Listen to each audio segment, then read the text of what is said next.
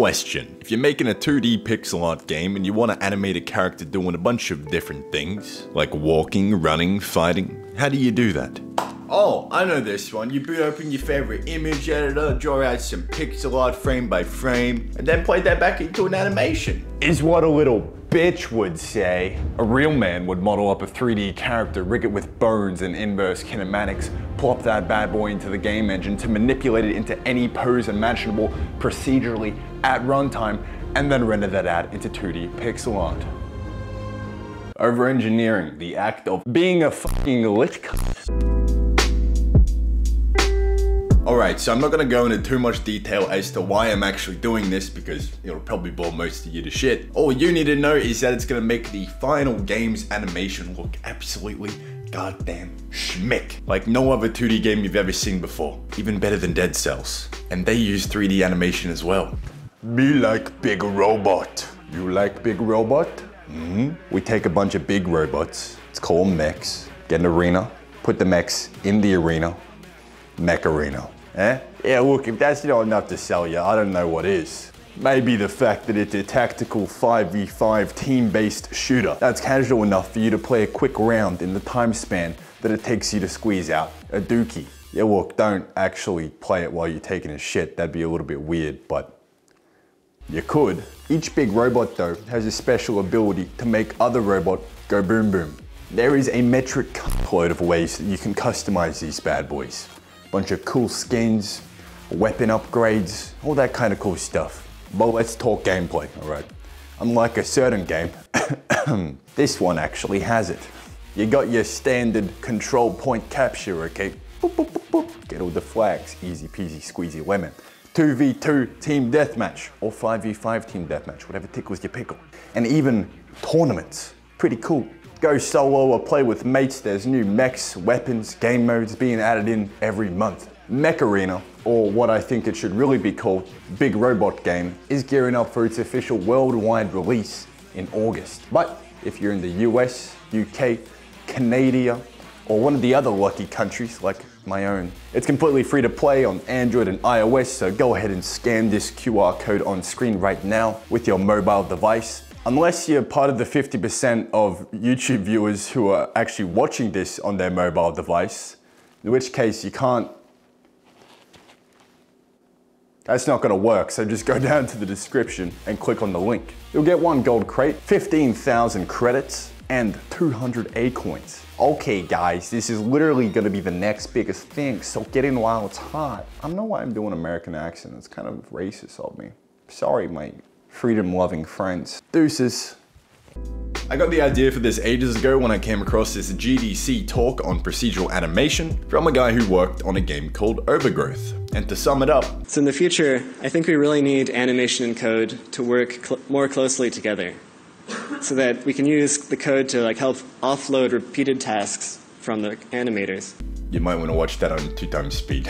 So if you keep on identifying any repeated animation tasks and extracting them out and making good tools for the animators to use while doing that, I think that could save a lot of time. It would also allow animators to focus a lot more on the performance and less on the busy work, like transition animations and repetitive things. David Rosen, you are one sexy motherfucker. Really appreciate this absolute wisdom nugget of a talk. Big love. Full vid is in the description resources. Okay, Randy, that looks great and all, alright? Amazing. But how are we gonna do that?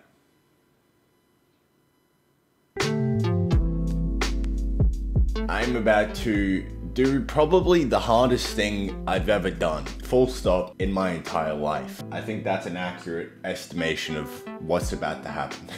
Like I mentioned earlier, I've had this idea for quite a while now, and back when it came into fruition, Ryan actually did up a little demo for rendering a 3D model in-game. So I did a bit of snooping around the codebase to try and figure out how to bring that in. God damn, that's cool. Look at that. Look at him go. Well, that was actually a lot easier than I thought it'd be, so guess that's this video. See you later, guys. You didn't really think that would be the end, did ya? Now, while it may look like it's working nice and well, I have no idea how the fuck it's doing that. So I spent the next couple of days researching how the hell 3D models work. I found this really nice paper by old mate Marcus Lundgren explaining just that. Marcus, if you're watching this, absolute legend, thank you sir. I also came across this library called Asimp that can import a shitload of 3D formats into one cohesive intermediary. Yummy docs. And so begins the birth of .tsm, the Telescope 3D model format. This bad boy's gonna contain everything we need to pull off this kind of cool shit. With a single batch file, MSVC, and old mate Windows, I went about creating my very first C program from scratch. Look at that. Fuck, that's amazing. I love that. That feels so cool. The next step was to integrate Asimp and link to it, so after wrangling with that for a few hours, getting it to build, all that sort of cool stuff, finally got it up and running. We are in action, baby. Let's go. Now, obviously, we can't actually open the file because, well, we don't have one. So I cranked open old mate Blender and got to work. I'd like to introduce you guys to Ron. Ron is allergic to cats, identifies as a non-binary Westinghouse 54cm freestanding electric oven / stove. He's single and ready to fuck. Hobbies include playing tennis, surfing, and shoving his cock in toasters. I exported our little guide to the collada format and imported it into the new program via Asimp. Flicking through this scene structure, looks like all the data has made it through, so we're ready to rumble. Before I get too ahead of myself though, let's get back to old mate testmodel.c. How does this equal this? I scoured Ryan's telescope code and compiled a list of pretty much everything that goes into it. And for my next task, well, you guessed it. So I just went ahead and learned everything about how OpenGL rendering works and distilled it down into these notes here. And by the way, this program's called Evernote, 10 out of 10, would note take again. One note can go chortle on my left nut. So after wrapping my head around OpenGL and relearning it for the second time after about 2 years, this is why it's important to take notes, kids. Oh my god, this code actually makes sense now. What's basically going on at this step is we're creating one big fuck off vertex buffer on the GPU that contains all the model's vertices. And in each vertex, there is data about its position, UV coordinate, and normal. It's getting goddamn cold in Brisbane. It's like fucking 0 degrees outside right now, on God. Okay, maybe not on God. On God, but like plunging temperatures and snow for NSW. I want snow. Ah, YouTube video. Just do that for the next half an hour. No, YouTube equal danger. We don't go there. So, our next step is to take all of Ron's data, which we've got in this scene struct over here, thanks to old mate Asimp. Take that, okay, put it into this format, and then pull a cheeky little switcheroo. Very, very simple.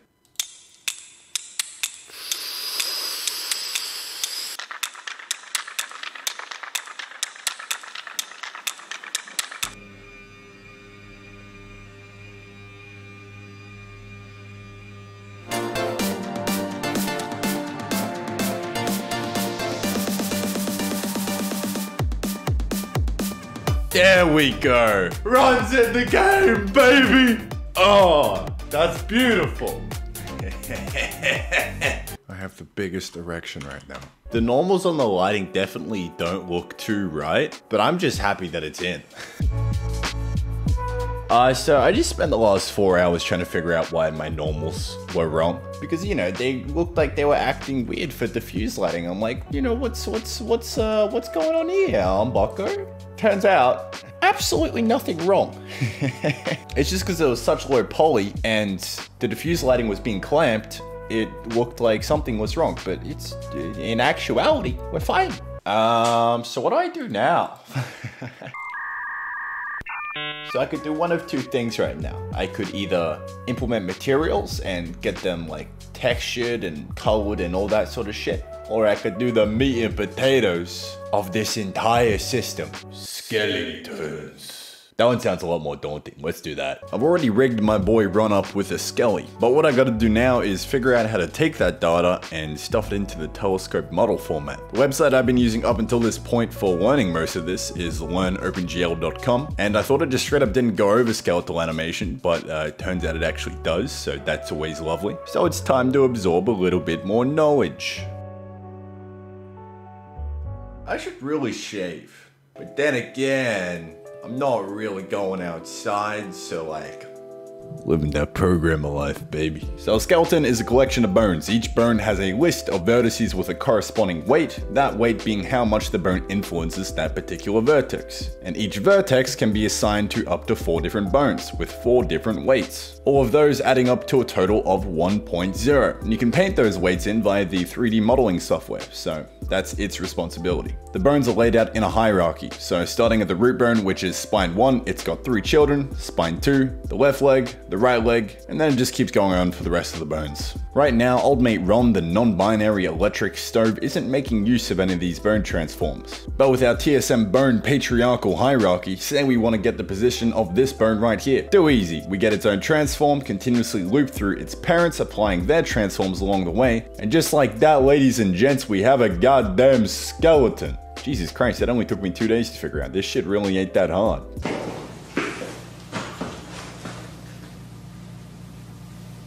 I whipped up Ron's very first animation, Crumple. And drunk on the power of puppeteering Ronald, I created another animation of him hitting a fat yeet. Alright, my work here is done, time to export the collider file. Only one animation, fucking squeeze me?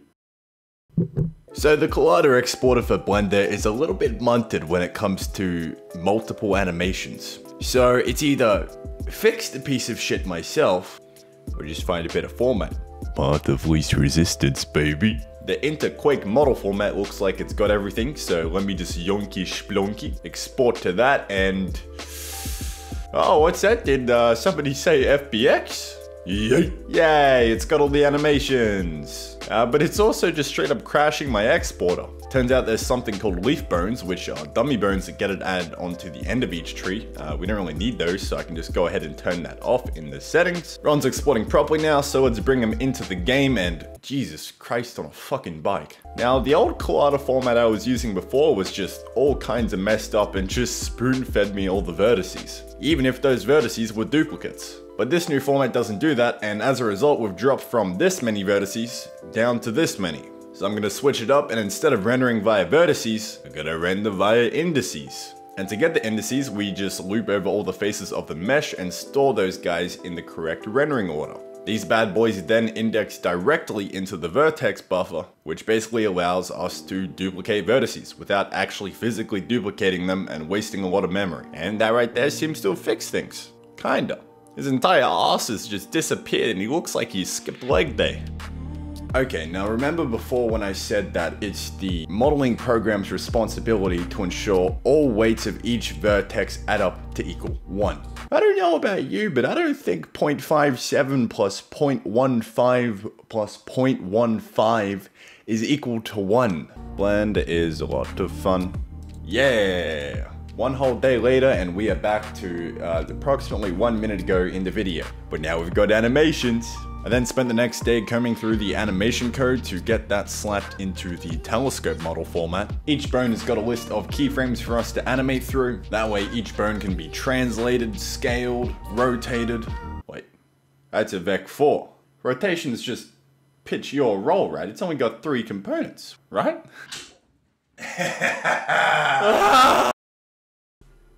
Yeah, look. Long story short, they glow really brightly under a UV light. Just go follow my Instagram if you want to see more. Hope you enjoyed the video. If you did, leave a like, subscribe, chuck a cheeky comment, all that kind of good stuff. You know what to do. Yeah, look, you're already supporting this video a shit ton just by rocking up and watching it, so really appreciate you being here. Thank you very much. Next vid will be out in probably another month or so. Quaternions are gonna be a bitch, let's just put it that way. Stay strapped, stay clapping, and I'll see you next time. Adios, amigo.